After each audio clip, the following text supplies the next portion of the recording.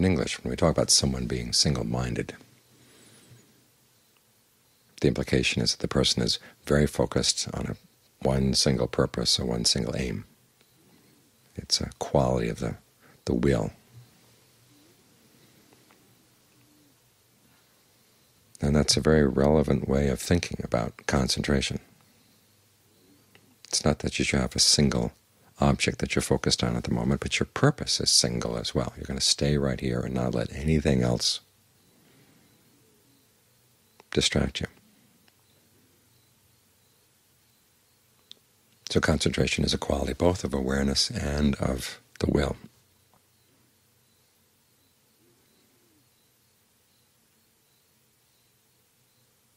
And to strengthen it, you have to think about the qualities that strengthen your will.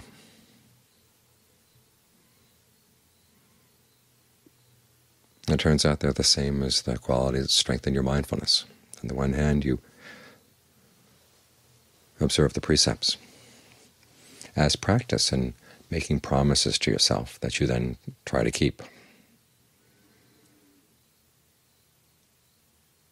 You promise to yourself that you're not going to kill anything, not even little insects, not even termites.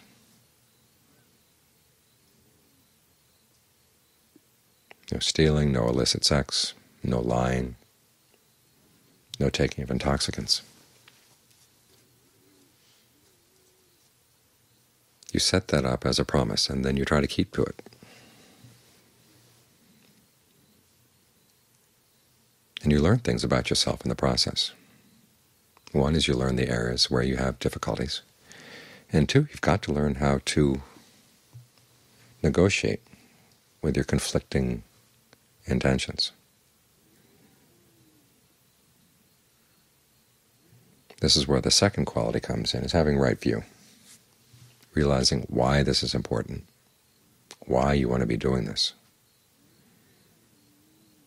All too often we think of developing our willpower simply as a kind of a brute force. And the force of willpower can last only for so long on its own. It needs help.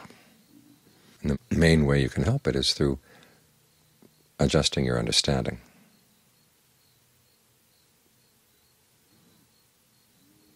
For instance, with the precepts, when you begin to see that life actually does get better, things get a lot easier when you're holding to the precepts. Once you have that perception that you're making things easier for yourself, it changes the equation. The precepts are not such a battle.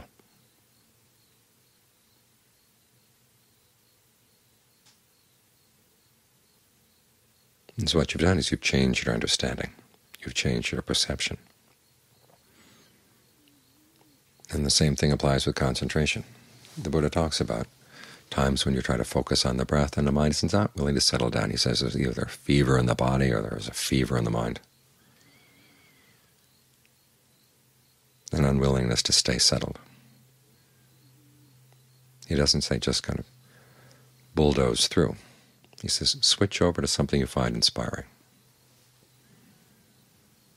This is why an important adjunct to focusing on the breath, focusing on the body, are the various recollections, because they help get your views straightened out and help strengthen your motivation for why you're here. And John Lee talks about how important it is to develop a sense of samvega if you're going to get the mind to really settle down.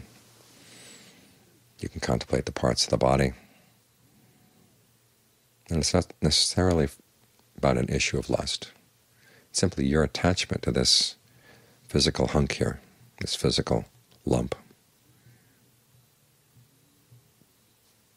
And then you look into it, what is there? All kinds of things you wouldn't want to associate with.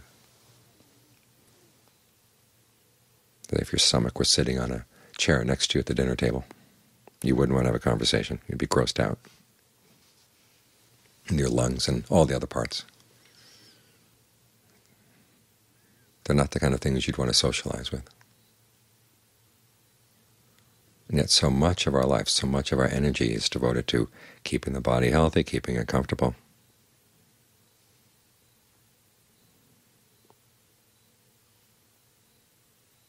And that's just the reasonable things we do with the body. Then there are other things. We get totally obsessed with its looks. We got totally obsessed with how we're going to have to keep it as young as possible. Whatever. And when you can learn how to see the futility of the whole thing,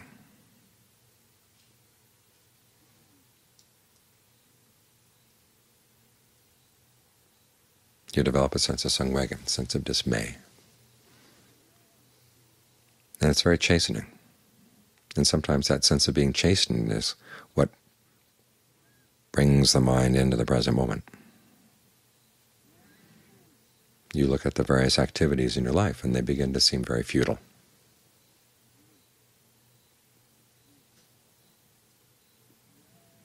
And you begin to see the importance of getting the mind trained, so it doesn't have to depend on the body, doesn't have to depend on things outside for its happiness.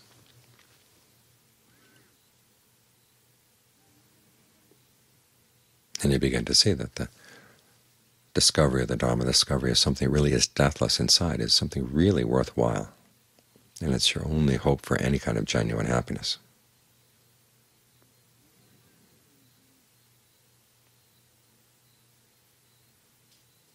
And when you learn how to motivate yourself in this way, or in whatever way works, this is something that's really very individual.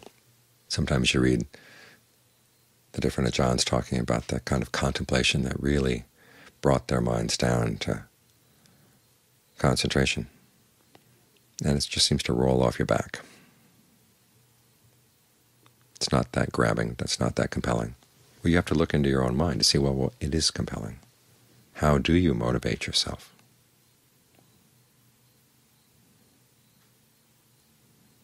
Sometimes it's a contemplation of death, sometimes you think of something more inspiring like the Buddha, the Dharma, the Sangha.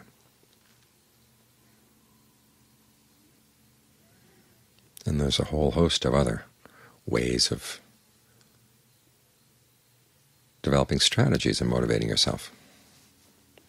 Been reading about how different writers motivate themselves.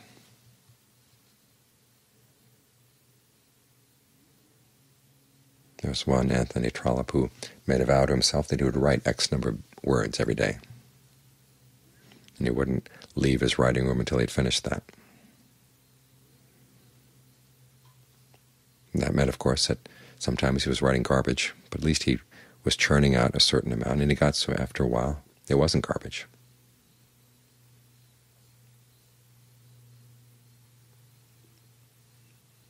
Raymond Chandler had a different approach. He'd give himself 4 hours every day to write.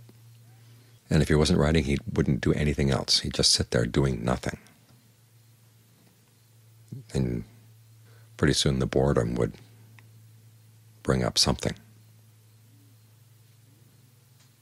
because he had found that if he allowed himself to read or do this or do that during the 4 hours, then nothing would come. But if the choice was simply, okay, nothing or writing, he was pretty soon writing. So different people have different techniques, different approaches, and a large part of learning how to understand yourself and how to deal with your defilements lies in figuring out what approach works for you, what strategies get you more motivated to practice.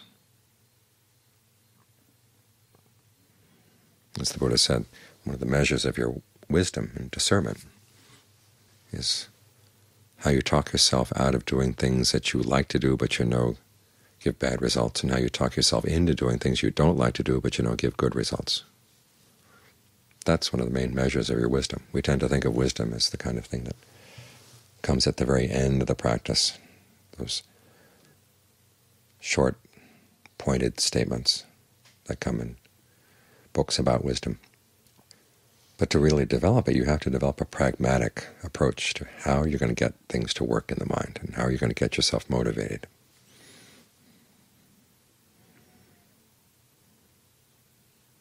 This is why so many of the Thai Ajahns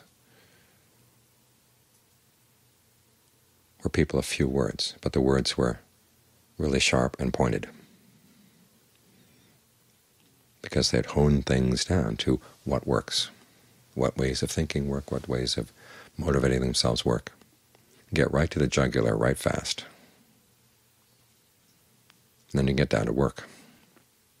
So that's an important part of wisdom and discernment, and it's something we all have to develop. Learn how to psych ourselves out to see what way of thinking, what application of right view is going to really hit the mind so that it's motivated to practice.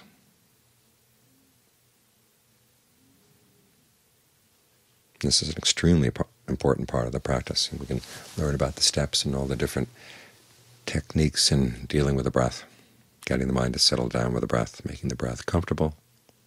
I mean, that's one of the important strategies right there. How you conceive of the breath, thinking of the breath as energy throughout the body. That's one set of skills and strategies, so that you learn how to associate sitting and meditation with a sense of well-being, sense of refreshment. And you have that to tap into when the mind gets antsy and wants a quick fix of pleasure. But there are lots of other issues that are going on in the mind as well in terms of your motivation, why you're here, why you're doing this. And it's good to think about it, to be clear about it. Wisdom doesn't come from simply turning off the thinking in the mind and just trying to observe, observe, observe without any input at all. That teaches you some lessons, but there are a lot of lessons that never get learned that way.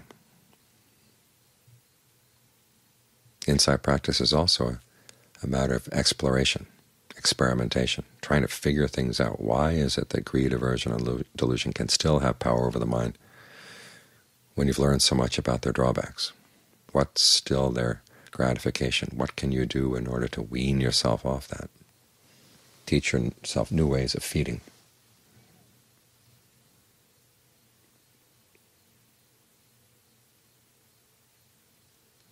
This is up to your own ingenuity.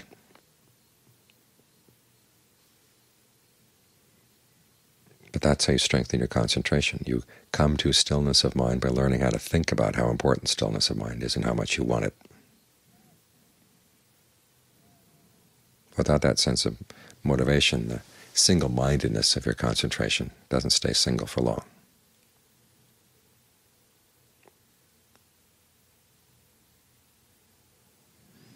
So if you find that your concentration is weak, look at two other things in addition to the actual topic you're focused on. You can adjust the breath, work with the breath. If that's not working, you have to look at your precepts. Okay, what's wrong with the precepts? And then you look at your motivation. Why are we doing this?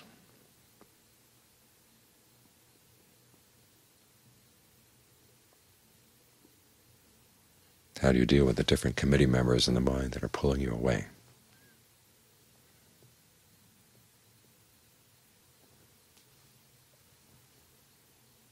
And as you experiment with these different approaches, you'll find the ones that will work. So your single-mindedness really is single. It really does develop power. Because without the strength of the concentration,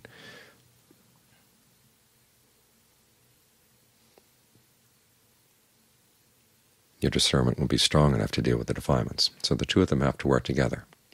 Your discernment strengthens your concentration strengthens your discernment. Bhasika Gi's images of a person washing hands. Your left hand has to wash your right, and your right hand washes your left, and that's how they both get clean.